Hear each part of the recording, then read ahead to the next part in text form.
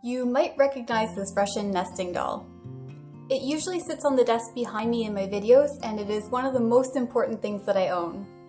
This doll was given to my family from a Belarusian girl that used to stay with us for a few summers when I was a kid. She was a part of a program that provided children who live in the area affected by the Chernobyl nuclear accident a safe and healthy place to spend their summer.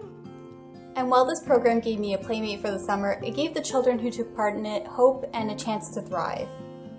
The Chernobyl accident has been largely forgotten, as well as the extreme levels of radiation contamination in the area. But one charity hasn't forgotten and is working hard to enrich the lives of those affected.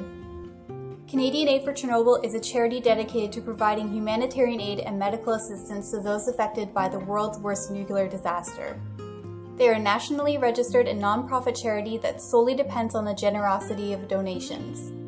And their primary focus is on the most vulnerable victims, the children.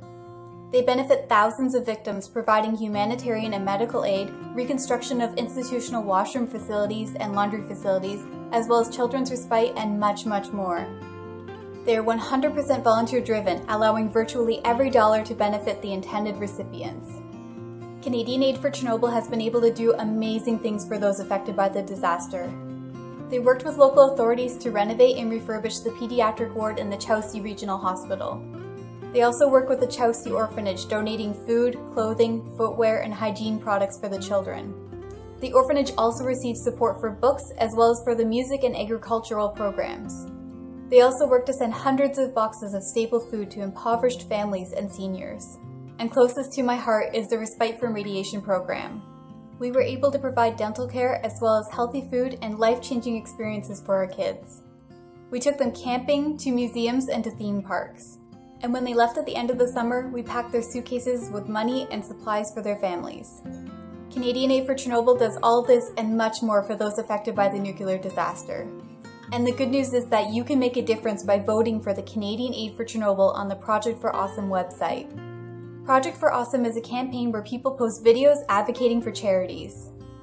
Funding received during the campaign is then divided up among the top voted charities. So if you would like to help out, make sure to vote for the Canadian Aid for Chernobyl on the Project for Awesome website. Voting runs from 12 p.m. Eastern Standard Time on December 15th until 11:59 on December 17th. By voting for Canadian Aid for Chernobyl, you are giving this charity a chance to receive thousands of dollars. Please share this video with everyone you know, and remember to vote between December 15th and 17th on the Project for Awesome website. You can make a huge difference for someone affected by the world's worst nuclear disaster.